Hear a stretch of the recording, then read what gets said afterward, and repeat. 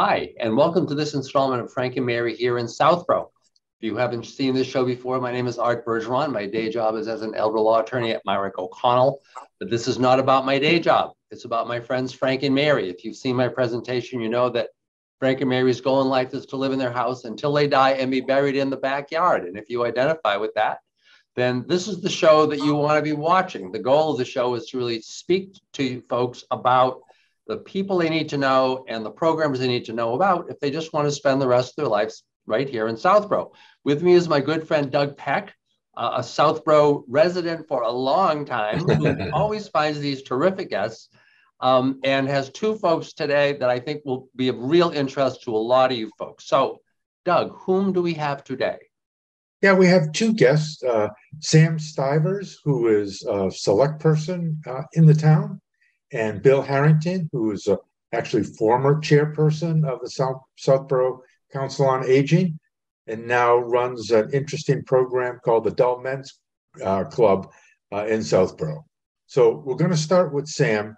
He has some very timely information regarding your electricity rates. It turns out that Southborough is part of, I guess, a co-op. He'll tell us further. And with the advent of National Grid saying they're going to raise their rates considerably, this is an interesting alternative that I wanted to share with the folks in Southborough.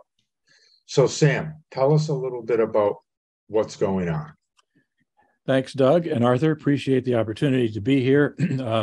As many of you may have noticed, we got a notice, all the National Grid electricity customers in town, residential customers, a few weeks ago got a notice from National Grid that was a couple of pages of fairly dense text.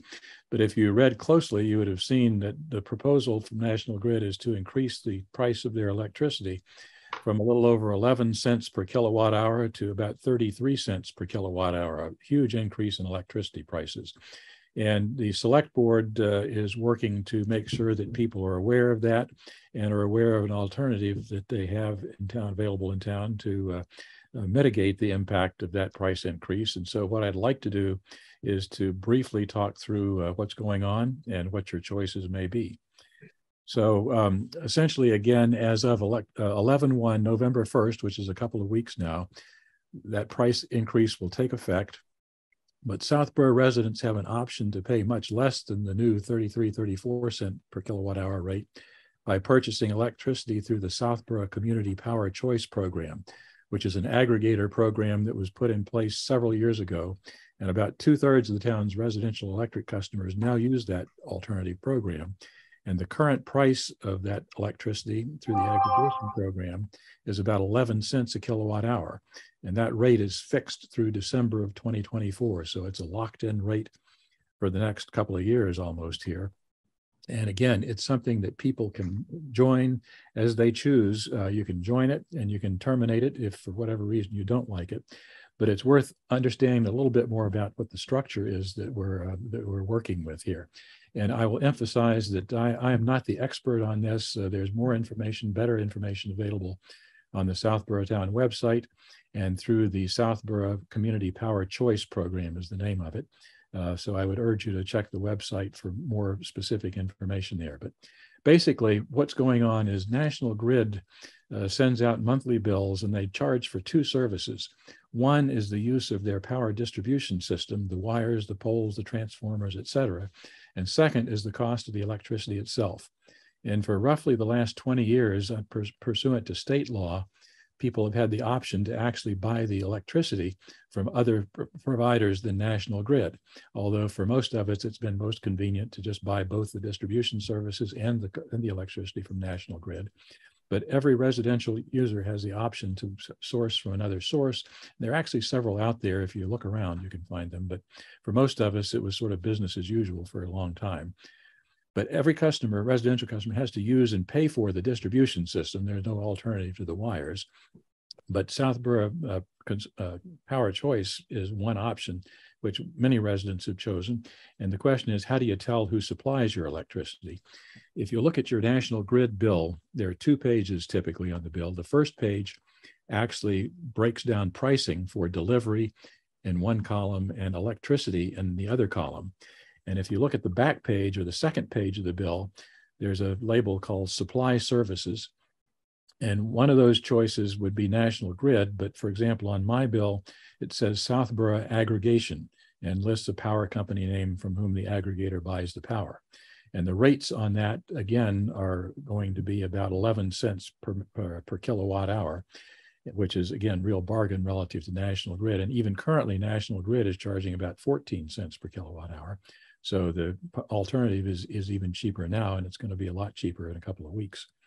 So if you look on the town website, on the website front page, if you want information about the Power Choice program, one of the labels on the front page is the menu bar is I want to. And if you click on the I want to, one of the choices under the apply column is Southborough Community Power Choice. And you click on that button and it takes you to the web page for Southborough Community Power Choice, which has information about joining the aggregator program and who to contact. And there's a 800 number, 833 number for the Southborough Community Power Choice customer support consultants. And if you have questions and you'd like to speak with someone locally about this, you can contact the Select Board office at 508-485-0710. That's the main town number. And there are folks available to speak with you there, to answer questions, or to refer you to the Community Power Choice Program consultants. So that's sort of the high level view of what's happening. And I've taken some informal surveys. As Doug mentioned, Bill's role with the Dull Men's Club, I visited them recently, asked for a show of hands, and very few people were aware of this. And my guess is there are a lot of people in town who just don't pay much attention. And for those of you who at some point in the past have signed on to the Community Choice Power program, you don't have to do anything. If you do nothing and you're already in that program, your rate will stay at the same 11.99 cents per kilowatt hour. But if you're buying electricity from National Grid, it's worth looking into. And clearly, this is not your whole power bill. Your distribution cost will remain essentially the same as it's been in the past. But the electricity cost is going to go up substantially if you're currently purchasing from National Grid. Yeah. So I would urge anyone to look at your bill, your National Grid bill, make sure you understand who is supplying your electricity. And if it is National Grid, I would urge you to look into the Community Power Choice program as a way to save a considerable amount of money. So that's sort of the high level view here. And again, be happy to answer any questions, or Doug, Bill. Oh, no, thanks, Sam. That's very helpful. I was at the Dull Men's Group meeting, and I didn't know about it either. And it's such a big savings. I thought it was really important that we try to get the word out to Southborough residents to check this out. We're going to have some PowerPoint slides at the end of this that will show you exactly what to do. If you're not internet savvy, there's a phone number. If you can't find the phone number on the website, call the town offices, and someone there will definitely direct you in the right direction, give you the phone number, and you can call and get the information for yourself. It's an application that you fill out. It's not really very long. It's very helpful to have your National Grid bill with you, because they're going to ask you for your account number. So I would make sure you have your last bill or any bill, as a matter of fact, with you, so you have the exact account number, the exact name, etc. And you'll be able to do this in 10 or 15 minutes, and it's going to save a lot of money. Mm-hmm. So go ahead, Arthur. I was just going to say, this is Sam, this is the reason for this show. The reason for this show is really to be dealing with exactly this kind of information to constituents of yours, right? Right. Or especially seniors, because there isn't an easy way to find out about this stuff anymore. Because the newspaper kind of evaporated, and for many folks of our generation who aren't crazy about spending time on the internet, they're just not going to pick this stuff up. Right. So it's really wonderful, Doug, that you're able to get Sam to come on. I just had two questions, and I don't, one, I'm listening to this, I'm saying to myself, who would not do this, right? So is there any downside from your perspective to doing this? And then just as a generic question, from National Grid's perspective, what is going on? Why is there this gigantic increase in the power source? Did something terrible happen at National Grid that suddenly they're really getting killed on their pricing? No, Art, good question. I'll take the second one first. The issue is that National Grid, as I understand it, doesn't generate a huge amount of electricity itself, enough to cover all of its demand. So it has to buy electricity from other sources out there in the market. And in the wintertime, always, if you look at history, National Grid prices have gone up in the winter, and they've been lower during the summer periods. And a lot of the electricity is generated from petroleum-based sources like natural gas and so forth.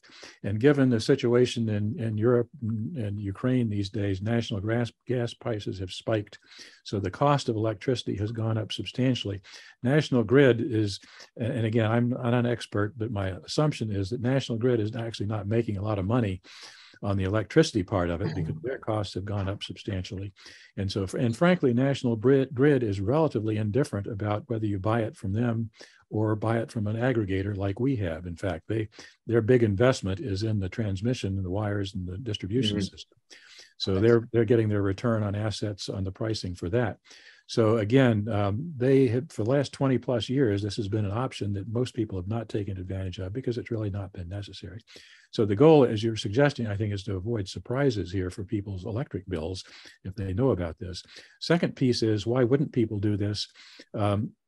Again, most people have done it. 2/3 of Southborough residents have, but I think there's some natural concern, resistance that, hey, this is not what I'm used to doing. Is this some sort of a scam or a deal that's going to blow up in my face or whatever? And the answer is no. And that, again, you can sign up, do it either by web or phone, very easy. You can terminate it at any point that you want. Now, there are a few wrinkles around if you terminate it and then you try to re-enroll in it, that may limit your ability to take advantage of the pricing, but most people make the change and stick with it because you wind up in a good place overall if you ride with it for a while. So again, the reason I think is just fear, concern that maybe something's wrong with it. But I would assure you, again, a huge portion of the town is in the program and has been. I've been in it for several years. And I think it's a great deal, and I'm not aware of any significant downside to it. So I would urge people who are concerned about it to call the folks at the townhouse, and they can talk through the issues there and hopefully provide assurance that people need to save some money with this. Yeah. I have to say, you definitely don't come across as a scam artist.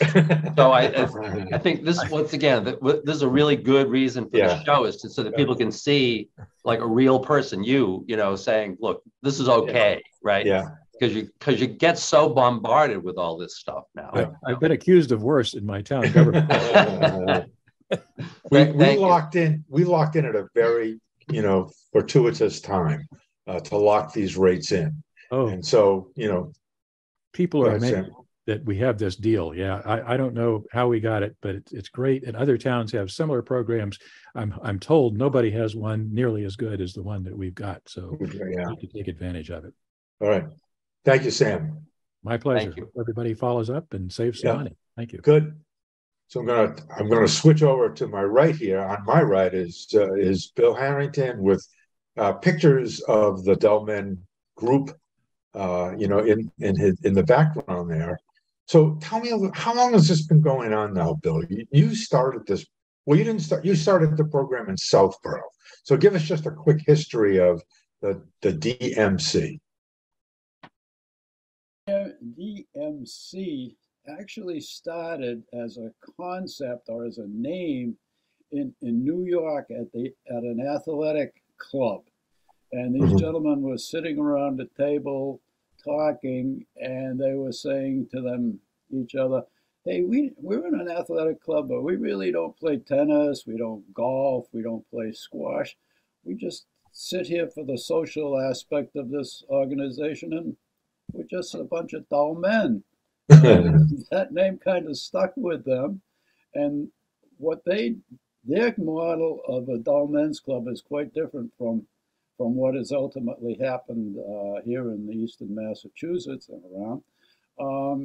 Their concept has ended up more as a casual pub society or group. And it's basically running in England because that's where the guy that's really heading it up spends most of his time. But what ultimately happened was there's a group in Pembroke, a small bereavement group who was meeting, who got to be good friends and got to be more than just a bereavement group. And they were just kind of looking for something to call themselves. And somebody stumbled on the idea of the Dull Men's Club, which has the logo, which you can see on the hats and on the shirts that we're wearing. So they took this Dull Men's Club concept and developed it into what we use as a model, as more of a coffee klatch for men. And they got together and they meet every week and they sit around the table and they talk about whatever and they tell a few jokes. So I got wind of it, and a couple of us went down to a Pembroke meeting, saw what they did, and brought the idea back to the senior center.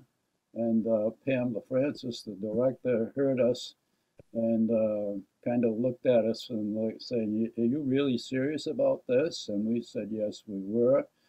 So she reluctantly said, "Well, go ahead and try it." So we put a little note in the newsletter saying we're going to start this Dull Men's Club. We're going to meet on Friday mornings for an hour. And we sent it out to a few people we thought might be interested. Well, for the first meeting, we had 8 guys show up. And we talked about what our concept was and were they interested. And so as time went on, the group has expanded and expanded. And so now we have about roughly 25 gentlemen, I use the term loosely, attending our meetings, and they look forward to it. Yeah. So the meetings are every Friday at 10 a.m. at the senior center. And you're right, we have a pretty big turnout of 20 to 20, as much as 30 men coming. And I have about 60 men on the list. If they all showed up, we'd really fill that hall up. We usually have, as Doug says, 20, 25, 30 men. And the format of the meeting is we get together, we have a 50-50 raffle, which entails the men taking a dollar bill, putting their name on it, throwing it in the pot, and we draw out a name, and that person whose name's drawn gets 50% of the pot, and the other 50% goes to the Southborough Food Pantry. And over the last 8 years, we have given over $1,000 to support the Southborough Food Pantry.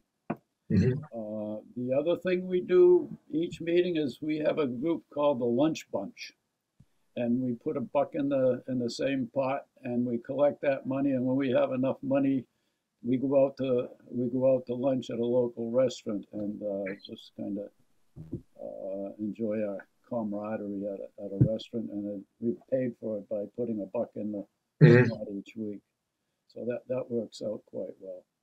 So.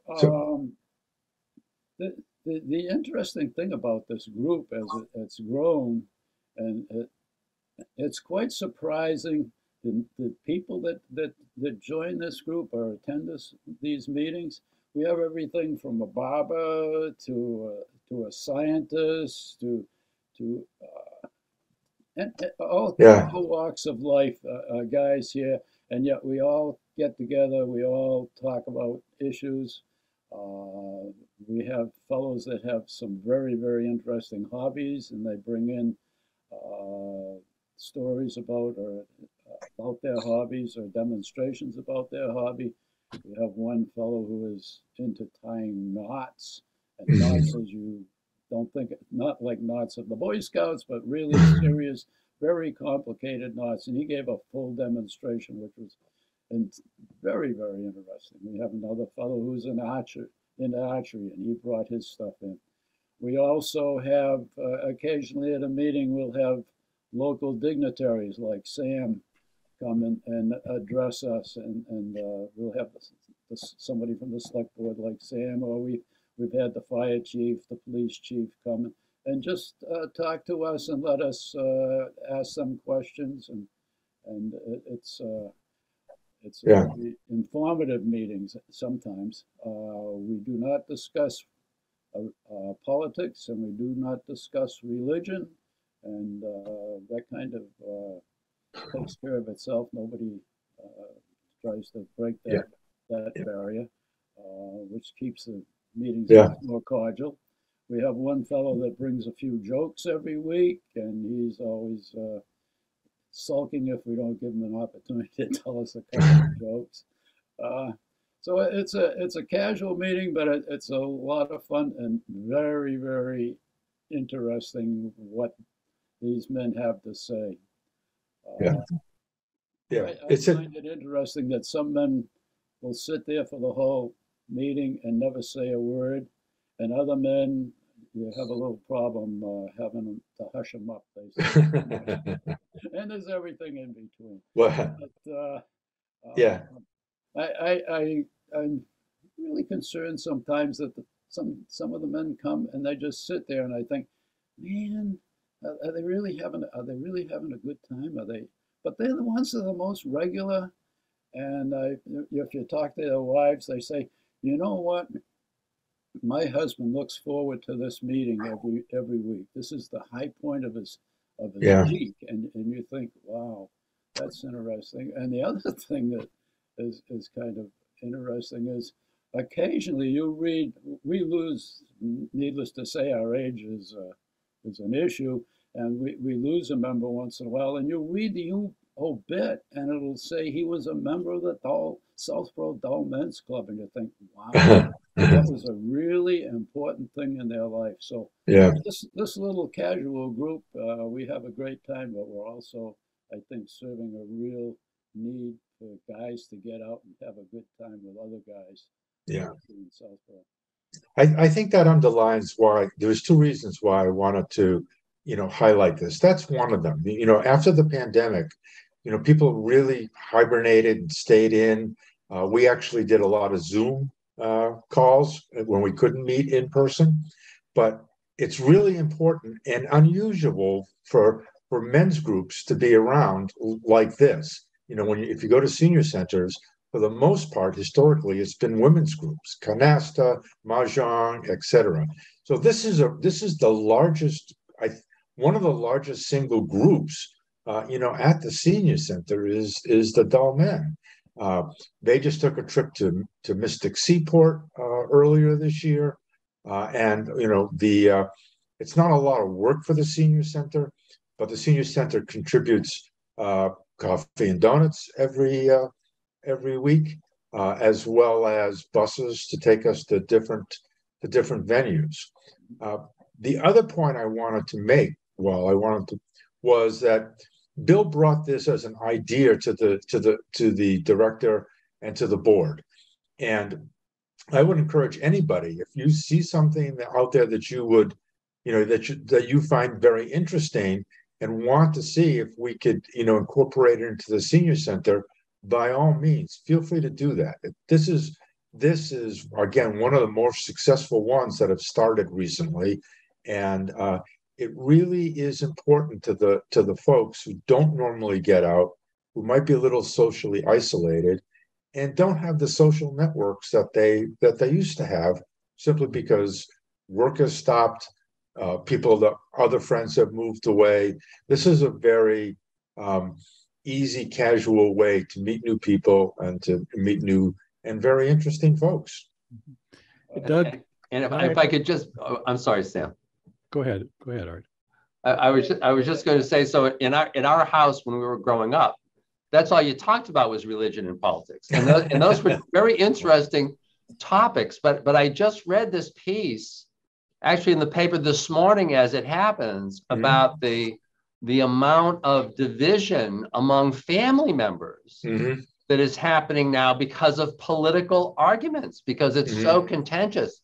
So the notion of actually having a place which is kind of a respite from that, I think is really a wonderful thing. A lot of those folks may be coming just saying, oh my God, it's so wonderful to have a group of people, and we're not talking about especially politics. I mean, personally, I like politics, but it's like, oh my God, you know, you can get so wound up about it.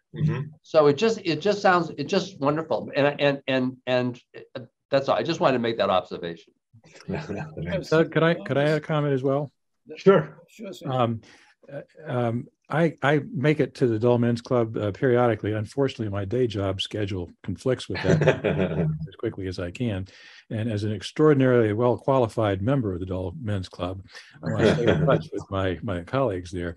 But I think it's a remarkable group. And I am constantly impressed at the life experience of folks in that room. Some amazing stories of people who have traveled the world, who have been present at major world events over the last 50 plus years. People pop up with comments about, well, when I met King so-and-so or President so-and-so, blah, blah, blah. There's a huge amount of experience in that room that I find incredibly interesting. So I hear things every time I go there that is entertaining and inspiring, and winds up in tiny little Southborough here. You think that kind of experience. Yeah, I find the same thing. And it's very impressive. The conversation goes from one thing to the next, and one minute you're talking about spaceships, and the next minute you're talking about electricity in the town, and it just goes the gamut. Or butterflies, or bird watching, or you name it. Yeah, all over the map. So very entertaining group. So I would encourage folks to check it out. I'd just like to say that since we have started our Dull Men's Club, then Northborough picked up at their senior center. They now have a Dull Men's Club that is comparable in size to ours. But they're not nearly as dull as we are. That's hard to beat. There's also one in Andover. There's one in Portsmouth, New Hampshire. And one of the things we do annually is we have a barbecue for all the clubs in the area. We get together at one of the senior centers, usually either ours or Northborough, and we have 50, 60 guys that show up from the different clubs in the area. We just have a good old time barbecue and jarring with each other. So it's becoming more and more a good idea for senior center. They let the guys get out and just casually meet each other and comfortably enjoy each other's company. So the reason I love doing this show is Doug always does this. Doug always brings these like great people, and I'm like, oh, this is so interesting. And so, gentlemen, my job on the show really, as you've noticed, is I really don't participate much. I just provide comic relief, but I also keep time. And as a result of this, we run out of all this Douglas, and we run out of time. So, Doug, I really, really want to appreciate, I want to thank you again for being willing to do this. Right? Yeah. And Bill, this was just really a wonderful, very undull presentation regarding the Dull Men. And Sam, was just really a pleasure. And I think that this information is so timely and valuable to so many people, just as a practical matter. The bottom line is sometimes you got to kind of get over the fact that you've always done something one way, right? It's costing you a lot of money to do that, right? So you look at this alternative. So thank you very much, Sam. Thank you, Bill. Thank you, Doug. And thank you to the folks at Southborough Cable, at Sam, for being willing to do this show. And we'll look forward to seeing you next month on the next installment of Frank and Mary here in Southborough. Thank you very much. Thanks, everybody.